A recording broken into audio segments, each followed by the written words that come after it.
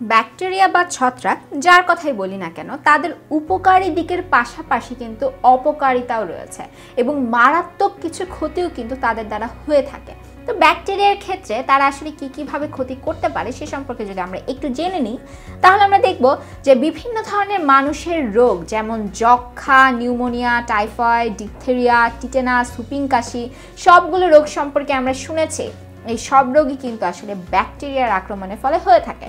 তাছাড়া এসটিডি বা sexually transmitted disease যেগুলো রয়েছে, যেগুলো যৌন মিলনের মাধ্যমে ছড়িয়ে থাকে, সেই সকল রোগের মধ্যে গনোরিয়া, সিফিলিস, ক্ল্যামাইডিয়া যেগুলো খুবই মারাত্মক ধরনের রোগ, এই সকল রোগ কিন্তু ব্যাকটেরিয়ার মাধ্যমেই ছড়িয়ে থাকে। শুধু যে মানুষের ক্ষেত্রেই তা কিন্তু না, এমনকি বিভিন্ন প্রাণীর ক্ষেত্রে যেমন গরু বা মহিষের যক্ষা রোগ হয়, সেই সকল যক্ষা রোগও কিন্তু ব্যাকটেরিয়ার মাধ্যমেই হয়।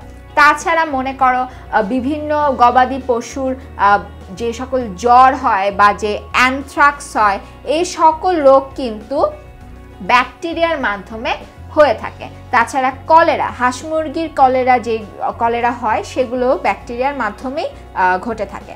তাছাড়া এখন আসি, শুধু যে প্রাণীর ক্ষেত্রে হবে তা না, উদ্ভিদের ক্ষেত্রে তারা অনেক ক্ষতি করে। উদ্ভিদের ক্ষেত্রে আমরা দেখতে পাই যে ধানের যে লিফ ব্লাইট বা পাতা ঝরে যাওয়ার বা পাতাটা ঝলসে যাচ্ছে এরকম একটা যে রোগ, সেই রোগটা কিন্তু হয় ব্যাকটেরিয়ার আক্রমণে। গমের ক্ষেত্রে টুন্ডু রোগ দেখা যায়, আলুর ক্ষেত্রে স্ক্যাব দেখা যায়, ভুট্টার বোটা পচে যায়, ভুট্টার অংশটা খুব সহজেই তখন আর কি উদ্ভিদ থেকে ঝরে পড়ে, ভুট্টার অংশটা উদ্ভিদ ধরে রাখতে পারে না, সেই গোড়াটা পচে যায়। লেবুর ক্যাঙ্কার রোগ হয়, লেবু জাতীয় যে সকল ফল আছে সেই সকল ফলের উপরে বিভিন্ন ধরনের স্পট দেখা যায়, এসব কিছু ব্যাকটেরিয়ার আক্রমণে হয়ে থাকে। এরপরে আসি যে ব্যাকটেরিয়া সাধারণত সব কিছু পচিয়ে ফেলতে পারে। তো যেটা হয়, যে কোনো একটা সংরক্ষিত খাবার রয়েছে সেটাকে সে পচিয়ে ফেলে এবং পচার পরে সেটাকে সে বিষাক্ত করে ফেলে। বিষাক্ত করে হচ্ছে ক্লোস্ট্রিডিয়াম বোটুলিনাম নামক একটা ব্যাকটেরিয়া, যেটা বোটুলিন নামক একটা বিষাক্ত পদার্থ তৈরি করে, যার ফলে বোটুলিজম ঘটে এবং এর ফলে আসলে পয়জনিং হয়, ফুড পয়জনিং হয়ে যায় এবং মানুষ মারাও যেতে পারে।